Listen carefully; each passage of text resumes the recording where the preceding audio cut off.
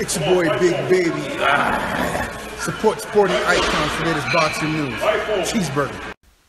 Now, I just went over to Instagram there, and Big Baby Jarrell Miller done a live stream late last night. Obviously, I didn't watch it live, so this is the recorded version. And during that, he speaks about life in general and whatever else. But the most important part of this one for me is where he is concerned with what he's doing next in the ring. And of course, as we all know, Epic Sports Entertainment won the purse bid for the mandatory, the IBF Mandatory, between Kubrat Pulev and Big Baby Jarrell Miller, where Miller, he was set to earn $500,000, which is some serious loot. But for me, you know what? I don't agree with this whole IBF mandatory situation. I don't get it. Neither one are champion. Kubrat Pulev is not a champion. Yet the IBF deem it okay that Kubrat Pulev gets 75%. It should be 50-50 is what it should be.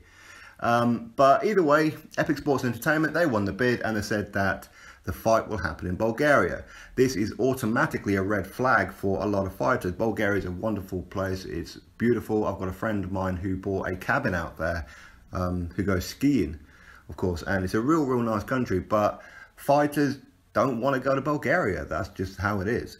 You know, each of them have their own reason. Maybe it's just not appealing. And for $500,000, it's a serious amount of loot. He's going to be getting way more than what Dillian Whyte was going to get. But Big Baby Jarrell Miller just didn't want to go, and that's what he said on his Instagram there, where he says, there ain't no way I'm going to Bulgaria unless they pay me some serious loot. Now, what does he consider serious loot? For me, $500,000 is serious loot, which is by far his biggest payday. It really is.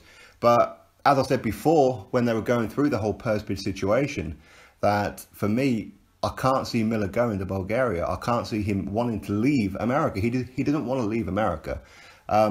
So he's almost given up an opportunity to become the IBF Mandatory. Now, I can understand it with Dillian Whyte, because Dillian Whyte had backup. You know, he had the other choice of Luis Ortiz, where he was going to get more money than the 25% he was going to get against Pulev. And as it turned out, he's now getting even more money to headline a show against Joseph Parker at the O2 Arena. And he's set to earn some real serious loot. And this 20,000 arena at the O2 has sold out. So I understand Dillian Whyte.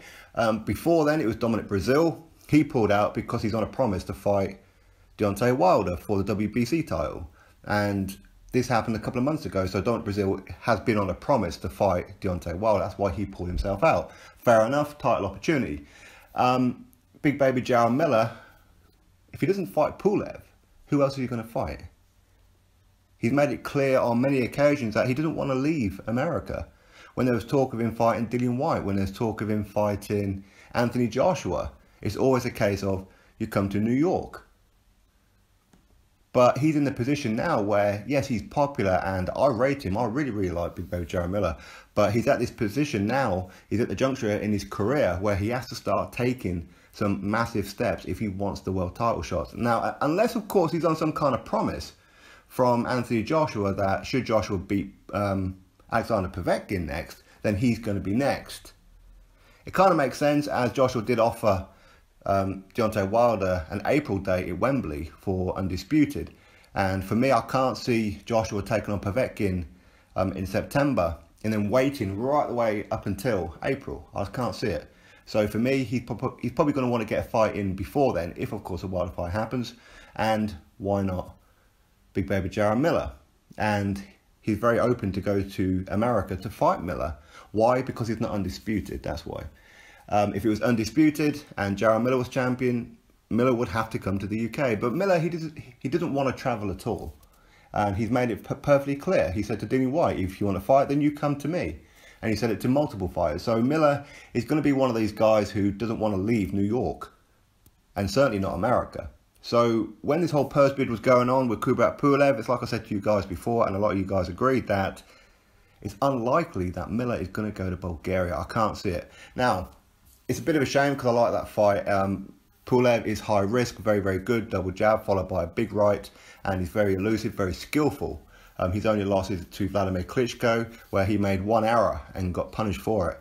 Now, with Miller, he needs this kind of fight, but it's one of these fights against Pulev. As much as anybody who really watches Pulev knows, he's a fantastic fighter, but he's very high risk. And as far as opinions go, because and let's be honest, with boxing nowadays, most of it is casual based, where they will know some of the key fighters, but they won't know too much about it. They've probably heard of Pulev, maybe not seen him fight.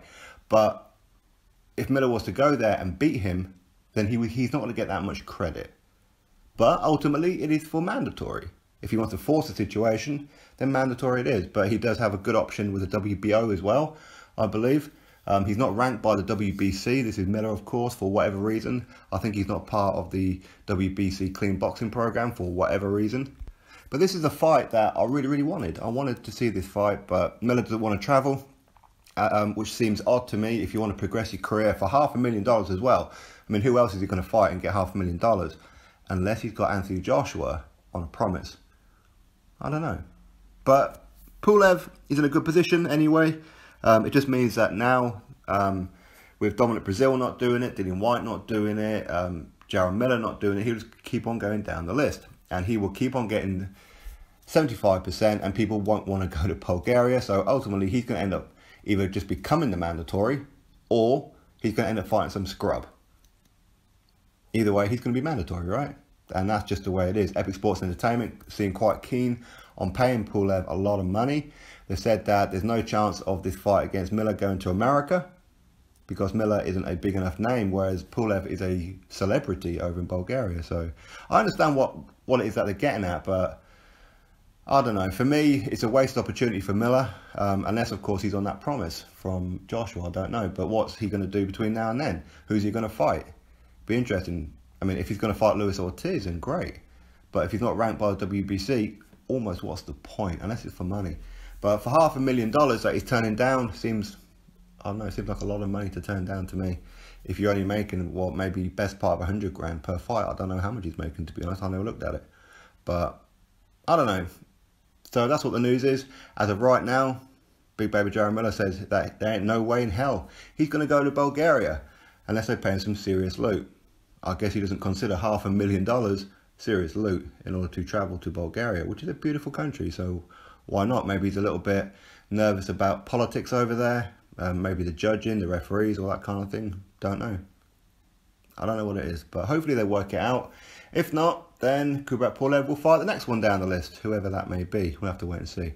So anyway, drop your thoughts below, click that thumbs up, subscribe. Catch you all on the next video.